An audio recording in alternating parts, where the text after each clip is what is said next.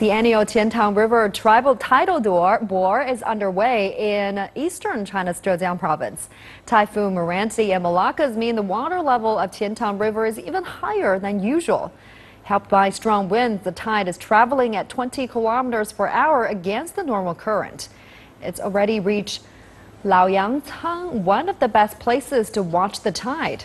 And the high-speed tires crash against the dam, which bounce back onto the incoming water, forming a spectacular returning tidal bore.